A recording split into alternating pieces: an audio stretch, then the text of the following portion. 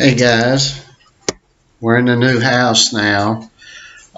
Just wanted to got boxes behind us and everything. I'm sitting here with Joe, I'm sitting on basically a child step stool here, so I'm higher than Joe. See, but it reminds me of when he was little. See, he's playing some games right now, so I'm gonna zoom him out. He's lucky because I was able to get him that latest, whatever it is, PlayStation 5 or whatever it is. So in his free time, that's what he does. But we're in the new house. We're in the new apartment.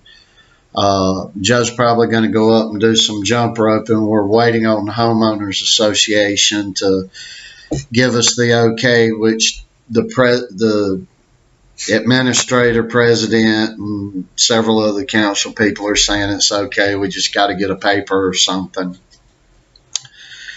to put his equipment up there in the gym. But I just want to talk about something right quick.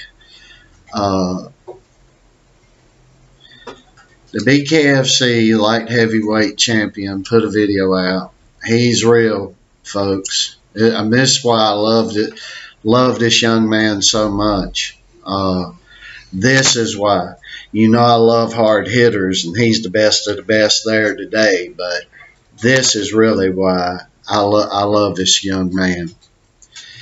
He has a minor auto accident today. Gets his rearview mirror clipped. And he's like me. He can, boom, short fuse and be wide open on it. But here's the testament to character.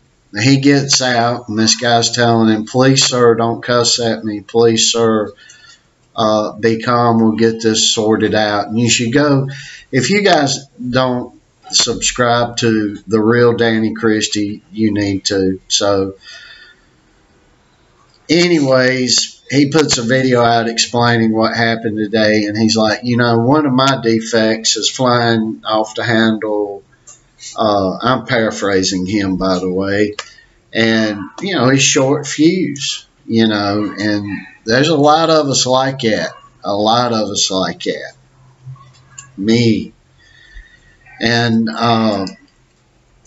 but he catches hold of himself, and that's the mark of where you're really becoming a strong man, when you hold back to really wringing somebody's neck, and you catch yourself and you realize, well, hey, hold on, it's not that important.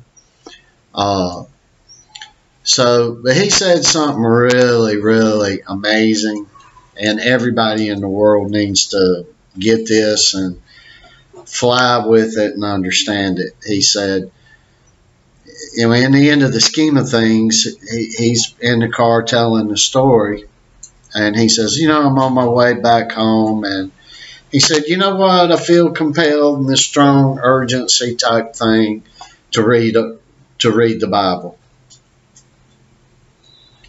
So that's what we need to be doing. Nobody's reading the Bible yet. Everybody knows who Jesus Christ is, but yet nobody has a clue about him.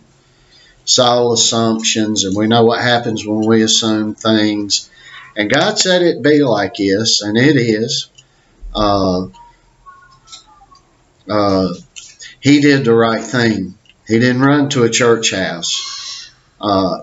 He didn't run to pound the bag. He's like, I'm going to run to a Bible. And we all need to take note of that, because that's what we need to do, because every one of us are messed up deeply. Sooner you realize that, the better off you're going to be. And sooner I realize that and keep that at the forefront of my brain, the better off I'm going to be, and the better off the world's going to be. We're all defected pieces of garbage. And, Christ is the King of Kings. He's the Lord of Lords, and we all fall short of that, and we need to realize that.